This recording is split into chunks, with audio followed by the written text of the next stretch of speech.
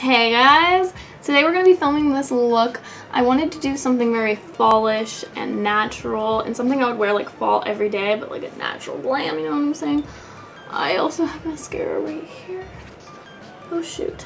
Very fall, very like matching the olive tones, matching the outfit, you know what I'm saying? We try some new ColourPop stuff, we try some new Physicans formula stuff, I'm trying a new foundation.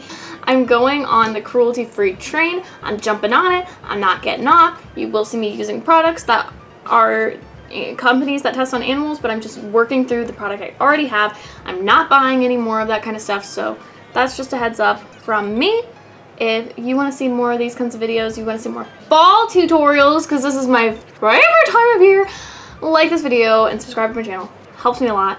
And let's get into it. This is a product of needing my hair done and not washing it and not having money to go get it colored again. It looks like a little doorknob. So I actually just filmed another video before this, took off my makeup, and I'm filming again because I love you guys. And I'm putting my face through it. So I'm going to be using the Ulo Hendrickson moisturizer.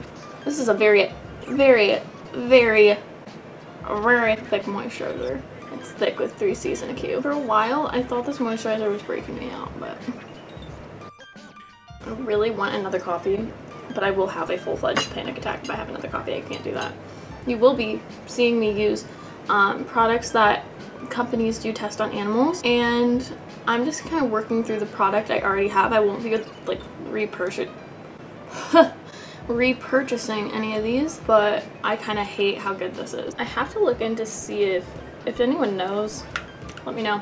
I'm pretty sure Nude Sticks is cruelty-free, and if that is the case, I'll buy their version of that product, even though it's considerably more expensive. So basically what I've been doing is kind of just like tapping that out on my face, and that really just gets rid of the texture. Also, I have in the back, oh, I blew it out, but it's the blueberry maple pancakes candle by Bath & Body Works.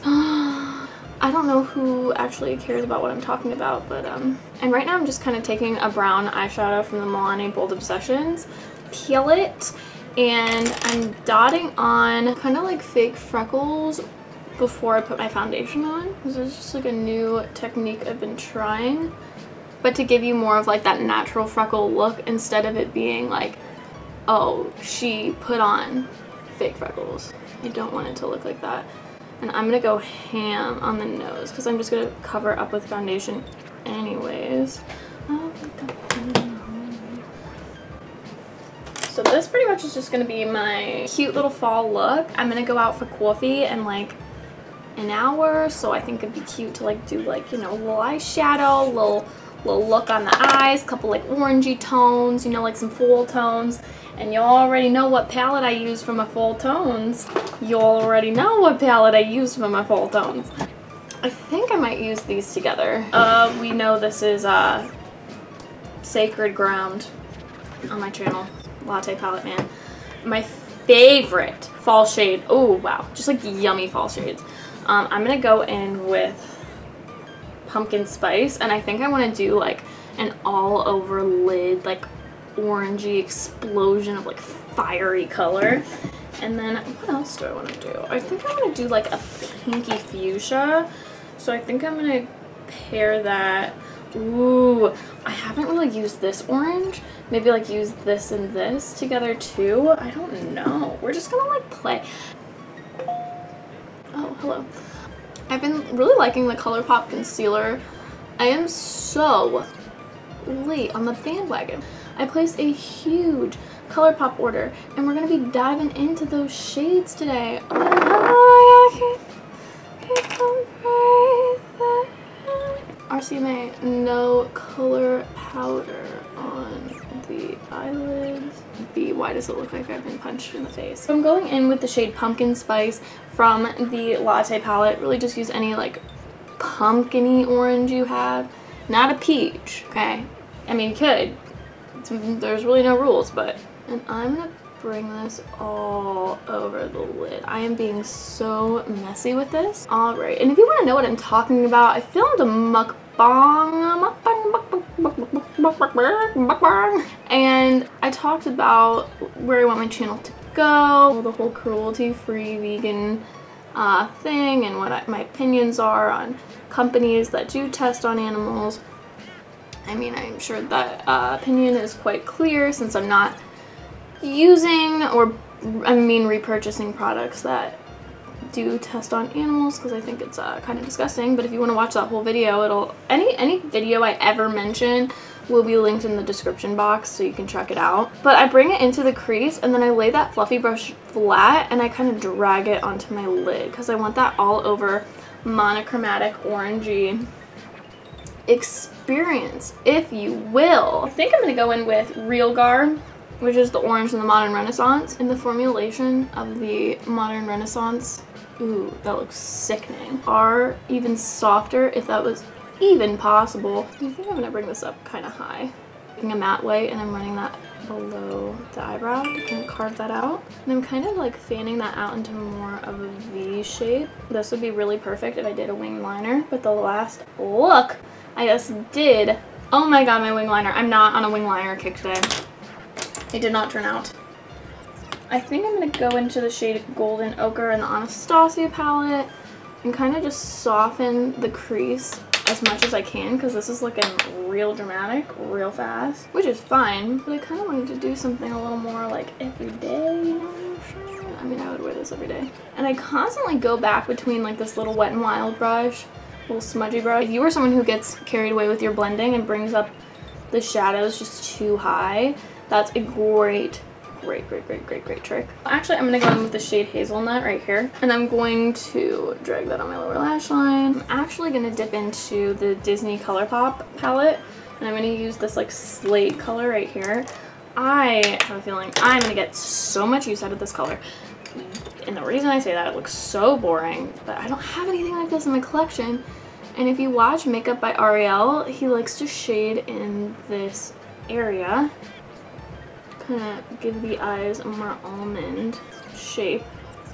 I normally don't fill my eyebrows, but today I'm going to, because I want to do like a very like fluffy looking brow, you know. I'm kind of bringing that shadow into the eyebrow up here. And the way I do a bushy brow, I kind of take my pencil. This is the NYX Precision Brow Pencil. It's the one with the fatter, more square head. Oh, rip! A little like chunk just broke off. That was my fault. So I'm gonna create the shape I want for my eyebrow. I kind of start filling in the middle of the eyebrow. Like, I'm not creating a shape down here. I'm not going way up here, not way down here, but literally just stroking where my brow hairs already are. I want to make them look naturally hairy. I'm just coloring in where I have hair. I'm not drawing any fake hairs. And the area I want to be the darkest is the arch.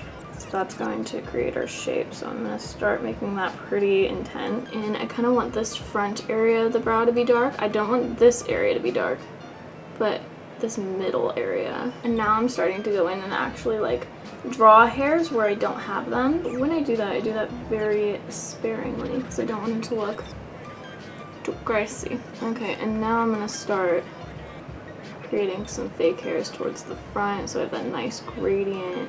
For the rest, okay, we're gonna be using just a little e.l.f. definer brush, and I'm gonna go in, I'll actually just use this mocha shade. It's just like a brown, normal brown from the Latte palette. You can use any eyeshadow you have. And I'm gonna kind of fluff that in and make my brows even darker. But I'm not being, I guess the whole key to this little mini brow toot in the middle of this actual toot is to make everything look nice and fluffy. And I'm not really doing anything super precise. And I'm kind of just fluffing my hairs forward. And I start the product at the arch, and then I move in, and then I move out. And I do that because that's the area I feel like looks the nicest when it's the darkest. And you don't want a ton of intense color at the front because I feel like that looks very, you can look very angry. And to top this all off, I'm gonna use the Sonia Kashuk brow gel. I think I'm gonna go in with the shade Macchiato. Right there.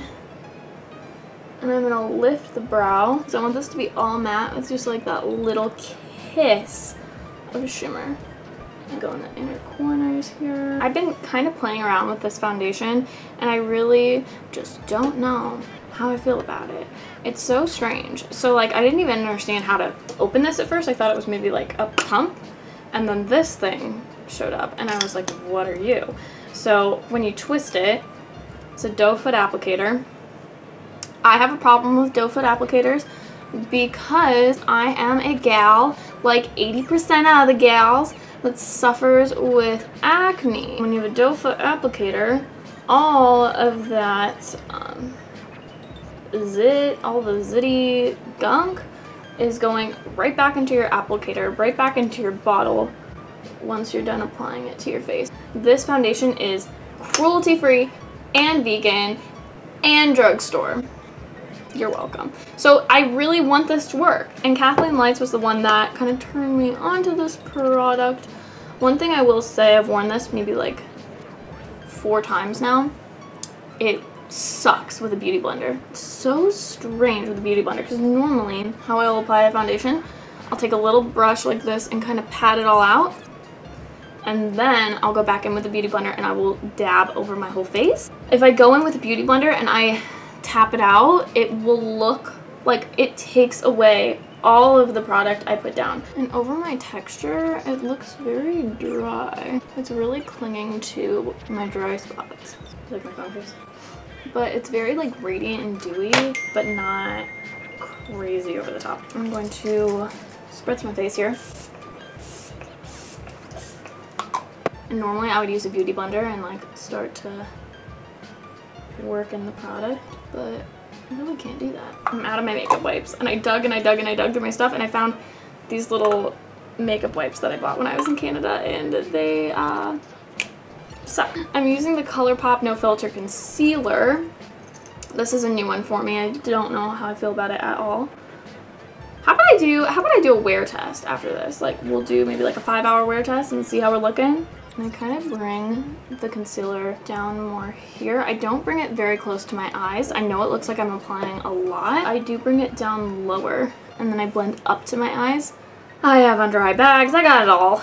And if I put it really close to my eyes, it's just going to crease even worse. So I like to put it lower and then kind of work that product up. And I mentioned this in my last video, but I put water in this like NYX setting spray bottle. And if you hate going to the bathroom to wet your beauty blender, just put some water in a spritz bottle. It will save your life. Lazy queen over here. I just don't like that, okay?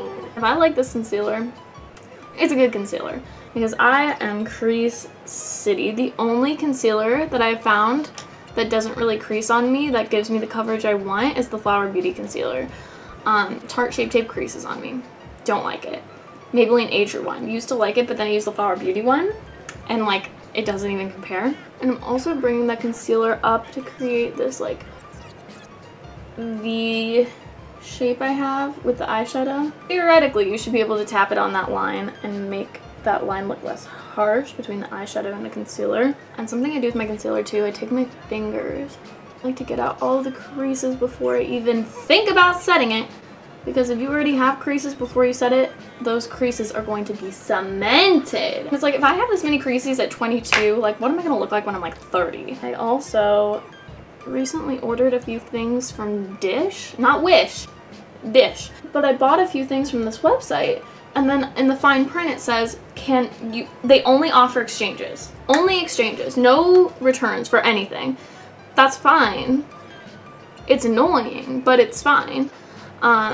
So like, let's say I'm gonna exchange something. Well, you can't exchange it if it's on sale, but 80% of your website is on sale. And then I was thinking too, like, shouldn't websites kind of have, I mean, because consumers are dumb, like myself, like maybe an algorithm that says, oh, if you accidentally order 2, oh, I see, Janet put 2 sweaters in her basket of the exact same color and style and size. Maybe she did that on accident. So I think, you know, like when you're sending an email and the email says, if you say in the email, I will attach a link about da da da da da, and then you forget to attach a link, and the email will say, You forgot to attach a link. Do you want to attach a link? Yes, I do want to attach a link, you know? So wouldn't it be cool if like websites had that and it could say, I see you put 2 of the same lipstick in your cart. Do you want 2 lipsticks in your cart? It's not that hard. No. I'm using this Pixie Chloe Morello blush palette. Ooh, this is pretty, my friends. I don't talk about this. I kind of do blush and everything off camera because it's kind of boring. But this is, so, like, Pixie blushes and highlights are so underrated. I'm using this, like, berry shade. I think will look really cool with the orange. And I'm keeping it quite high and then just grazing it on the apples of the cheeks. I can't say apples of the cheeks without talking in an accent. I'm going to use the Pixie Aspen Ovard collab. This is in the shade Santorini. Santorini Sunset. I brought this with me when I went to Greece and I was in Santorini and I felt like the coolest person ever. And anytime someone was like, what highlighter are you wearing? I'm like, it's Pixie Santorini Sunset. And we're watching the Santorini Sunset. Peaked in life. Everything's downhill from that experience. Everything is downhill. So I'm taking, this is almost like a little precision highlighting brush. I'm going to keep it high and kind of wiggle it left and right. And then once I get to the apple of the cheek, I'm just going to graze it ever so slightly. So I get a very natural but pretty highlight that's not going to murder you. Blinding's fine, but I don't want to be murdered by my highlight. I think this is something that has changed so much in my routine, how I highlight, because in the past I went so ham, like so ham with highlight. I mean, we can all get carried away, you know what I'm saying? But the older I get and the more textured and disgusting and dry my skin gets, and the more I look back on videos of myself, even as of recently, and I just don't notice how carried away I'm getting. Oh my god, like. So the last little step I've been liking doing, this is also by Physicians Formula. This is their bronze booster, and this right here, oh god, their chunky packaging. This is like a shimmery, shimmery, shimmery bronzer. And to kind of blend that bronzer in more with the highlight, I'm just going to take this and put it at the high points. Mesh that into the highlight. This is the very top, and I also like running this on the forehead. I was actually working, and one of my tables asked me if I meant to do that to my forehead, and she's like, it looks like a bump. And I'm like, what does that mean? But she said, oh good, I just don't know if people calling my forehead bumpy. She goes, your forehead looks so attractive. She wasn't talking British. But I've never had a forehead compliment. Honestly can't leave the house without a bronzed forehead. I feel naked. I'm going to be using this ColourPop eyeshadow in the shade Teaspoon, and it's this beautiful green. I can't say this enough, but if you have green eyes, you will love this eyeliner. It is so pretty, so unique, stays on the eyes all day. And I just think with the orange and even like the colors we're wearing right now, it will just make the eyes pop. If you can't afford the Marc Jacobs eyeliners, or you're a sane human being that doesn't want to spend $30 on an eyeliner that probably costs about 70 to 80 cents to produce, the ColourPop eyeliners, man. And something I've been doing lately to my makeup, because I tend to go a little ham with the bronzer that is not a natural bronze, I take just like a regular powder. This is just the Maybelline Fit Me powder, and I take a brush and kind of just start to diffuse that edge. This also helps because I have texture in this region, and this region, so bringing a little bit of powder that's like pretty finely milled along that area just looks really nice and airbrushed. I take that berry shade that we used as blush, and I am just gonna run this across the nose, right here and right here. And I think this just makes the face, because we put all that like white translucent powder down here, and that can make you look so washed out and just take a lot of life out of your skin. So I like this to just like give you that sun-kissed look. I like bring the blush across the nose very messily. That highlight and just bring it right here and boop it on the nose, you know. And on the chin. I'm just gonna go in with some eyeliner. Not eyeliner, mascara! I actually just stabbed my eyelid with mascara. I've been filming for 45 minutes. That's disgusting. Can't wait to edit this. Got the shade Better Off. I accidentally bought two. The shade Mind Trick. Me when people say like, you have a million shades of the same color. They're different. I will say the ColourPop Luxe Lippies though, like they feel heavy, like they feel high quality. That looks like trash on me. No, no, no, no, no. This one I know is like a really good color. Okay, I like this a lot. That's what I wanted. These are nice. It's just like, the formula is nice, but those colors, man, like I bought 3 lipsticks of that's like essentially the same color and they look like trash on me. I mean, nothing against ColourPop, it's just those colors look so orange. Alright guys, I hope you enjoyed this look. I'm probably going to do one check-in at the end and let you know how everything, mostly the foundation and the concealer I'm most curious about. I already had a flop because I got some mascara like right here and I'm not happy about that. But I'm going to check in later and keep you posted. Hey, it's future Fiona. Alright, this is the skin situation. You know what? Let me welcome you into my life. Come on. Stairs. Painting that looks like rainbow donuts. Don't know why. I don't know. Donut. I donut know why it's there. I'm about to edit. I'm sitting here eating some gluten-free, dairy-free mac and cheese, which is so darn good. I don't think the skin looks bad. I actually think it looks quite good. I think this is a really good long-wearing foundation. I wish it was a little more coverage. Any foundation I can't like tap out with a beauty blender makes me feel naked. So it's good. It's not my favorite. What do we think of the concealer? This is actually 6 hours. I think the concealer's pretty good. I think the concealer's actually bomb. The liquid lip is gone. Like absolutely gone. That's the one thing, that liquid lip is good for the drugstore. It's not super long wearing.